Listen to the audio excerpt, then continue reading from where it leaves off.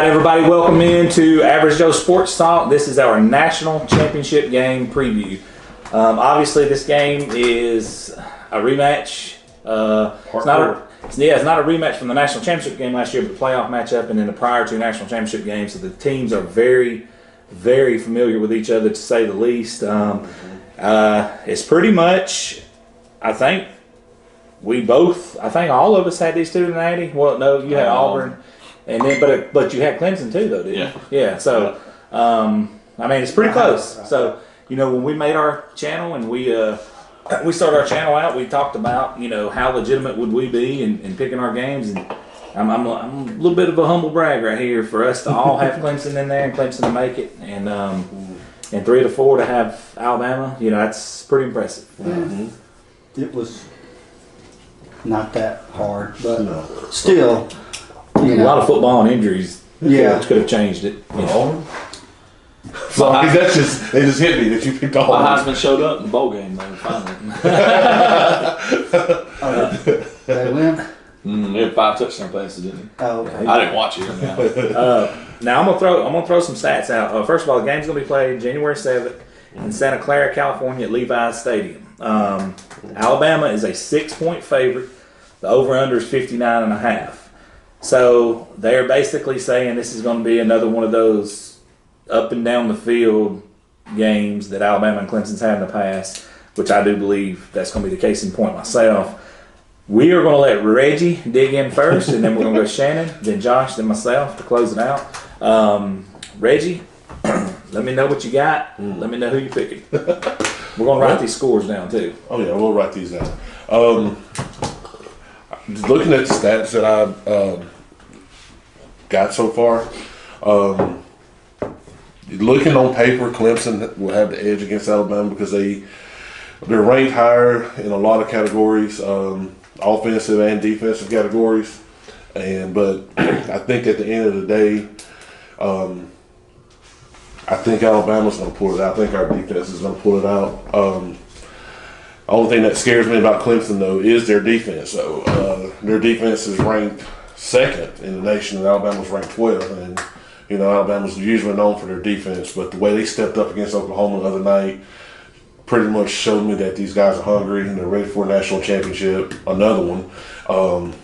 So I really think our defense is going to step up to the plate and be a big part in this game. To your point, though, I think Alabama played a much tougher schedule, though. Yeah, they did. I don't think there's any question. You don't argue that. Yeah. Even though I hate Alabama, they played a much tougher schedule than Clemson. Yeah. So I think those stats kind of go with that. Yeah, they do. So let's hear it, Dave. I'm picking Alabama. I'm seeing a low-scoring game. I don't think it's going to be a high-scoring game. 21-17 Alabama. 21-17 Alabama. Yeah. Yep.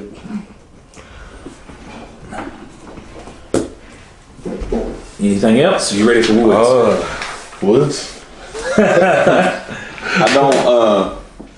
The defense is actually what intrigues me more than anything. I know everyone likes the quarterback matchup, which is going to be by far the best quarterback matchup we've seen in a national championship game in a long time. But you got 2 of the best defenses as far as pass defenses goes in the nation. Alabama goes up 178, he's out 17 touchdowns, has 14 picks.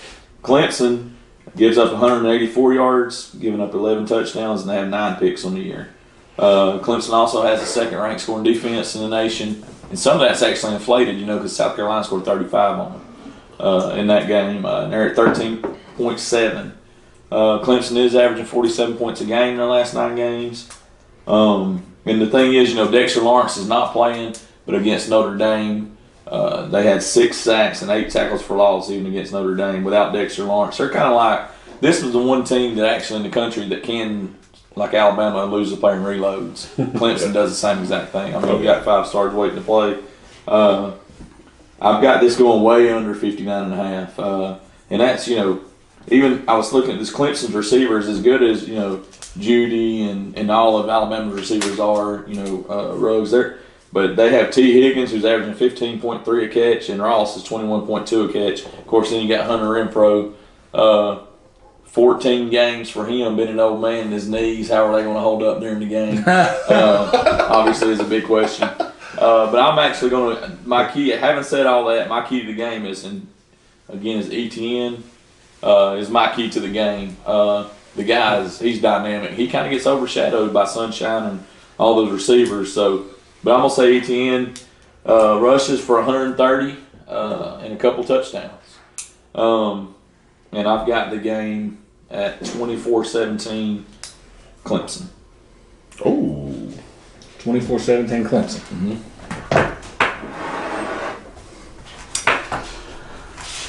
Give me your pen now.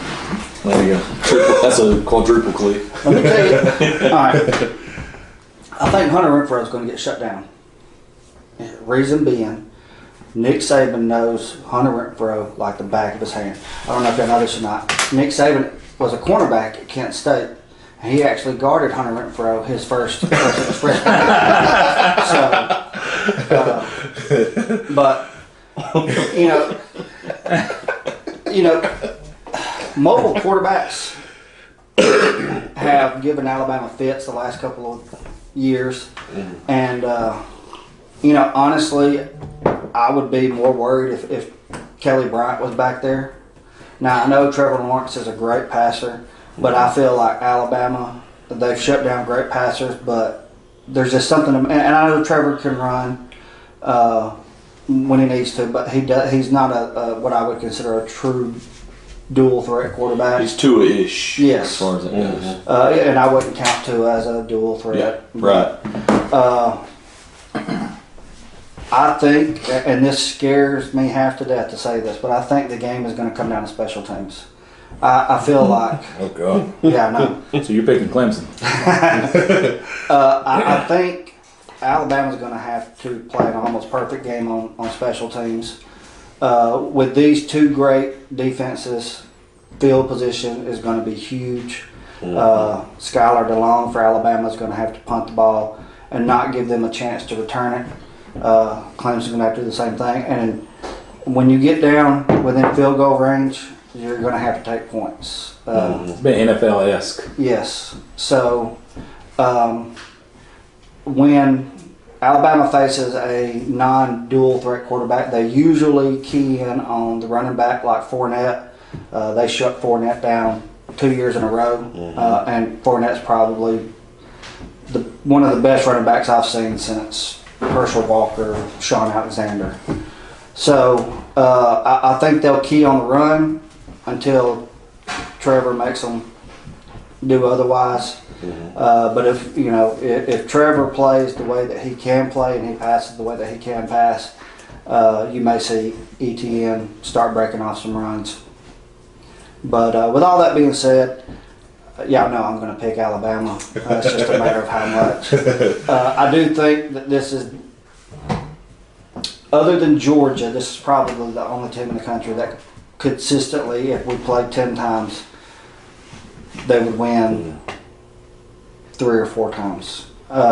So I'm going to say Alabama wins 28-14. So that's way under also. Yeah. If they do key on ETN like that, though, I know they did that with Fournette, but of course he had was it Jordan Jefferson throwing the ball? Yeah. So it'd be a little bit tougher to do that with ETN. I think they'll have to key more on Sunshine and T. Higgins and Renfrows, which will open it up for ETN. But it could be vice versa. It could be they key on ETN. It could be Sunshine. But again, Alabama's the same exact way. You key on Tua, then you're going to get the 3-headed monster. So yeah, I mean, these two teams are just it's going to be fun. Mirror images of each other, and which is really scary if you're an Alabama fan. I think they've both kind of separated themselves from everybody else in the country. Yeah, there was a lot of complaining about Georgia. Fake news. And they had their chance. I talked to a Georgia fan, and he completely agreed. He said, I would be arguing for Georgia to be in the playoffs if we hadn't lost to LSU. Because they had no reason, they had no business losing to LSU. They lost focus for a week. They lost bad, too. Yeah, they did. So I think the playoff committee got it right, and I think you got the 2 best teams in the country playing it out for the national championship. Yeah. I still don't know about Notre Dame, but you cannot keep keep an undefeated Notre Dame. I get it. The eye test, sure. They played a little tougher schedule this year. But I'm with Reggie. A little tougher. Here's the thing. I'm with Reggie as far as it's time to make a move. Yeah. The conference or I do agree with that. you're embarrassing the nation each time. Yeah. But this is the second time they've had a chance to prove themselves, and they got blown They've out. laid an Like egg. 24 points per game is what they're getting beat by against top 10 teams in the last 7 meetings. Yeah. And you look at Stanford. Stanford had a down year. When you really examine that schedule, just looking at it from a name perspective, Syracuse may have been their best win. yeah, it looks tough. Yeah. But you got Stanford, Syracuse, USC, Michigan too, right? They beat Michigan. They beat first Michigan. game. First game. but they got them at a great time to Yes. play Michigan. Michigan State was down, Stanford's down, so. Yeah. But hey, I mean, I don't know. What are you going to do? I mean, Yeah. I say we force them into a conference. It needs to happen. But even then, if they go to the ACC, which is more than likely, I mean, we're still going to be screaming. Well, it'd be Notre Dame and Clemson every year for the SEC championship. Yeah. And Unless they do like the Big Ten and they put all the good teams in one conference, in one division. One division. Hey. You ready, man? Yeah, let's hear it. I can take it. All right, man. Here's my honest take on this game. I picked Clemson before the season started. I even said Sunshine was going to beat Kelly Bryant out eventually. He did. There's one single reason Alabama beat Clemson last year, and it's because Kelly Bryant can't throw a forward pass.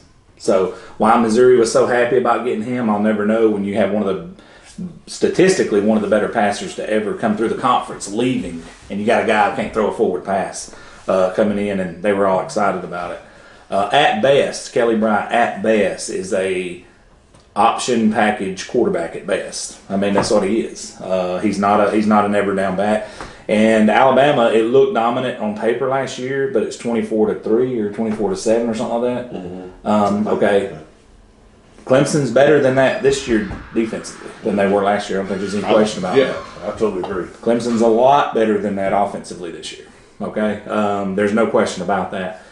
Last week, people seen with a Heisman Trophy winner, he's too short to see over the defense. He can't take the top off the defense. He's too small.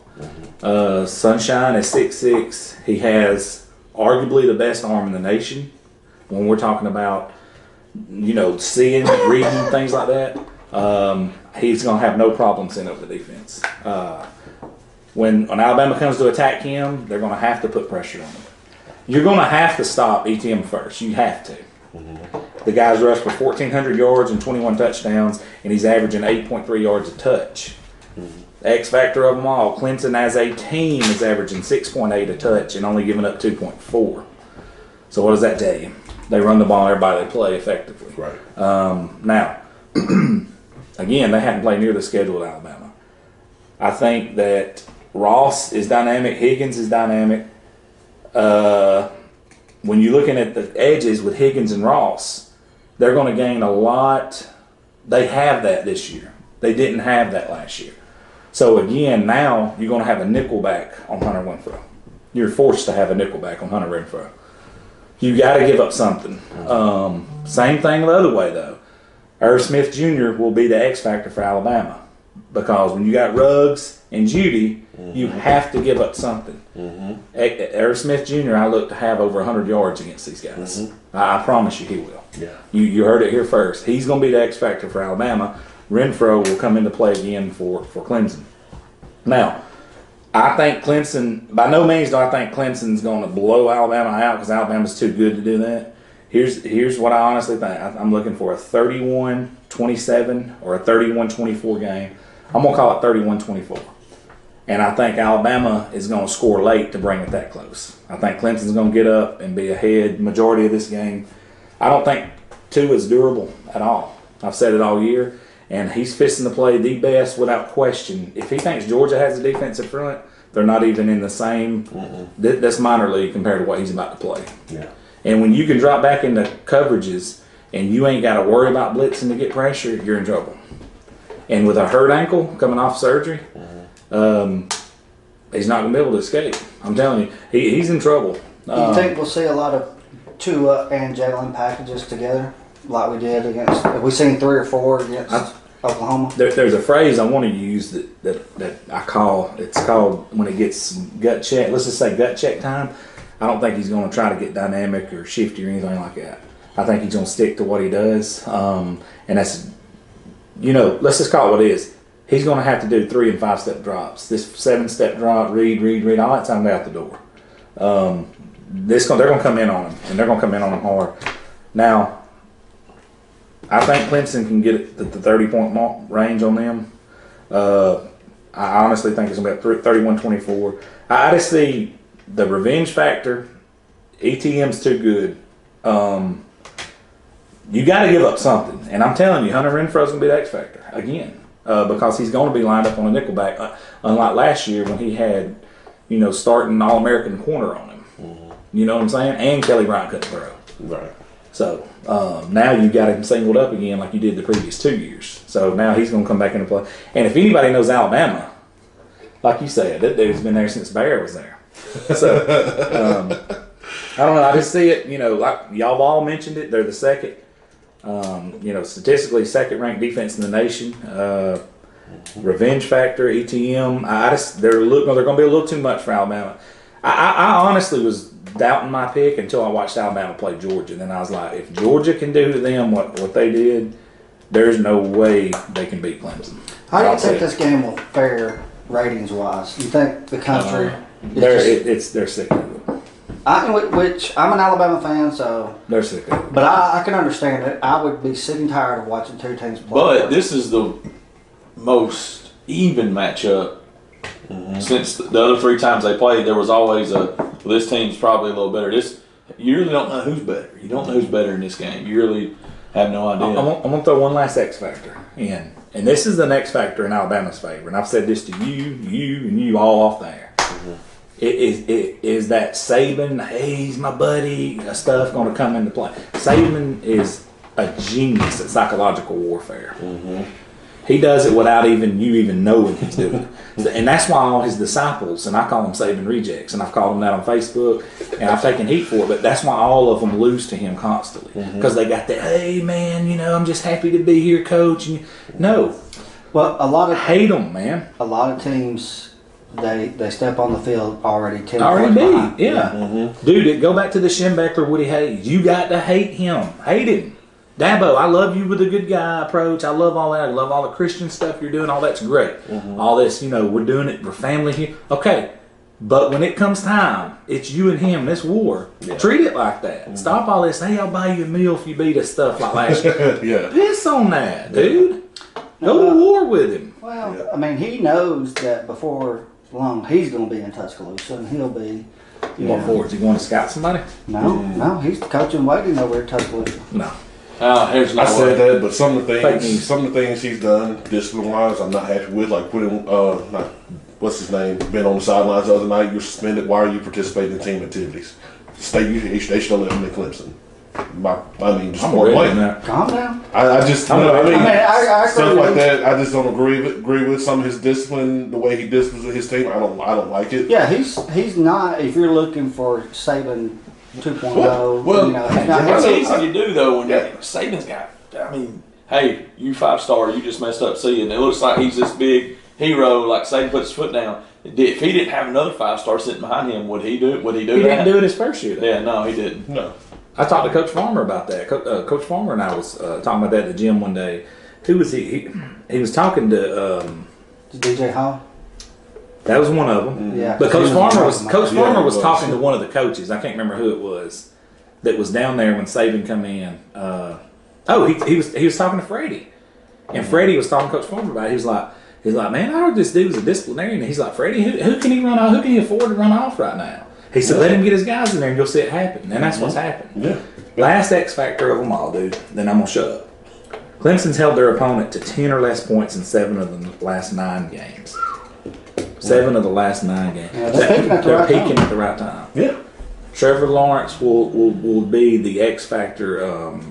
I used to think you had to have a mobile quarterback to beat Alabama. Then I seen what Fromm does. Fromm ain't nothing like this dude, bro. Fromm can't touch this guy right here. No, I'll tell you that now. He's young, but I think he's rattled. But he's He's not young no more. What's scary is we've got as a nation, we've got 2 more years of this guy. So Oh, easy, yeah. Then he's young. Then he's first round. He's an animal. He's first pick in draft right now. If he's able to come out. I mean, I would. I seen, and this is honest God truth. You can ask Misty. I was in LA when I seen his first highlight. The first ball he threw about a 45-yard. I don't even know what it's supposed to be in a post corner, and the receiver just ran about a 30-yard out, but he was on the other hash. The ball traveled about 45 yards, and I kid you not, it would never got higher than this ceiling right here. It's 8 foot. And I was like, Jesus Christ, dude. Yeah. I was like, bro. I mean, if he's that accurate, I'm telling you, Renfro, man, I'm telling you right now, he's going to be locked up. I mean, Alabama knows they hate him, but, bro, you're going 3 against, I mean, he's the best route runner they have. I mean, he is. And this year, he had a great year. He's only got 1 touchdown, and that's kind of weird. Yeah. Look for him to show out. But I'm telling you, offensively, Alabama-wise, Irv Smith Jr., they better circle him, key on him, because that's the X factor for them. That's all I got. I'm shutting it down. So I'm going to go officially 31-24 Clemson. Okay. So we all went under. Yep. Anybody else got anything? No. Josh Jacobs for Alabama. Look for him to be a difference maker as well. He's running harder and harder. He is. They better enjoy it now, because the guy they stole from Florida, that they paid a lot of money to get, is going to be paying them all next year. Trey Sanders. Anybody else? John? Is that it? We're good. Well, we're looking forward to doing a review show after this game, obviously. Well, if Alabama wins, yeah, we'll do it. But we're going to shut this video game down, guys. A video game. We're going to shut this video down. Been playing video games with my daughter since Christmas. Please hit the subscribe button. Please hit the bell for the notifications. This is Average Joe Sports Talk. Good night.